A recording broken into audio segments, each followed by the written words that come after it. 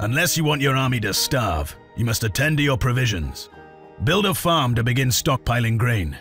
When the Persian ships come, you will not be able to depend on trade alone to meet your needs.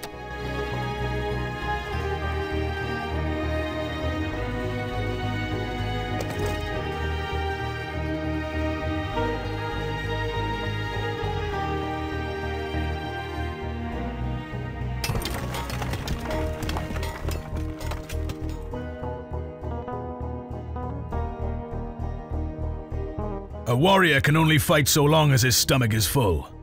Keep an eye on the state of your grain supplies. The more you have, the larger the army you can support. But if you... Bronze. We use it to fight. Our helots use it to harvest our food.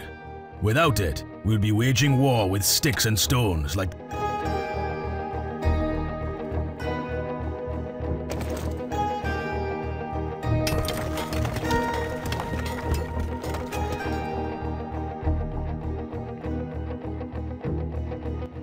Good work. Keep the bronze in steady supply.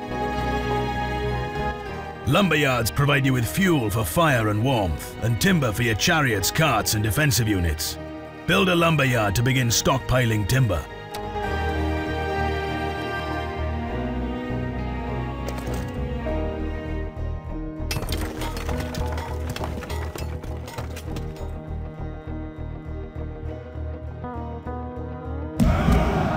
Know that all of your forges, farms, and lumberyards can be upgraded to increase your city's resource production.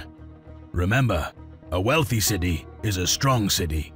Should you run out of resources, you will be at the mercy of your enemies.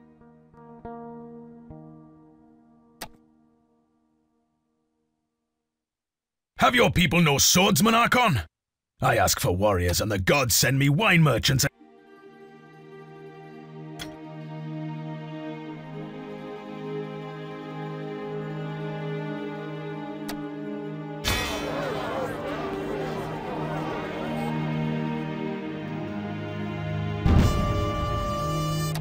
Most agreements can be updated for better terms and conditions, though your new friends will charge you for the privilege.